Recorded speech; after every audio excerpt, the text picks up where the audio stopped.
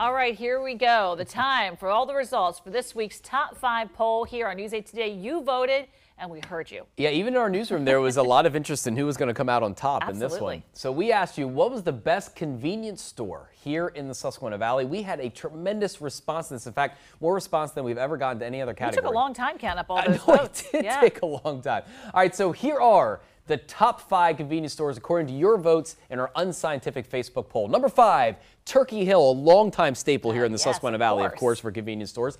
Number 4, maybe the surprise, Molly's Convenience Cafe. Many people are probably wondering where it is. It's Honestly, in Manheim. I've never heard of it, Jared. It only has one location. Been around for a long time. It only has one location. Yeah. It's in Manheim, Lancaster County. Very popular there, and it has been there for decades. And I think the folks from my hometown of Manheim said, look, we're going to get Molly's on the map here. And they did. Oh, they did. Came in, yeah, they voted in force. So coming in at number 4. Number 3, Rutter's, based in York County, of course. Very popular for many people to stop at. And we kind of knew what the top 2 were going to be, probably. Pretty much, yeah. The question is, who was 2, who was number 1? So here we go. Number 2, Wawa. Yeah, Wawa does come in at number 2, which means that number 1 is, of course, Sheetz. And Wawa and Sheetz pulled away from the rest of the field, but Sheetz did pull away from Wawa as well. It was the clear number 1. They're my 2 go-tos when you're driving around. And everybody really goes for, it's either the gas, but it's also the bathrooms, you know, and how clean. A lot of people talked about the bathrooms. If you're traveling, you know how important that is. Yeah. And, of course, the made-to-orders and things like that. So I think we're blessed here with a lot of really we are great lucky. Convenience stores. Because when you start traveling around, you're like, oh, my gosh, gosh, this is all they have? And that's why we're so loyal to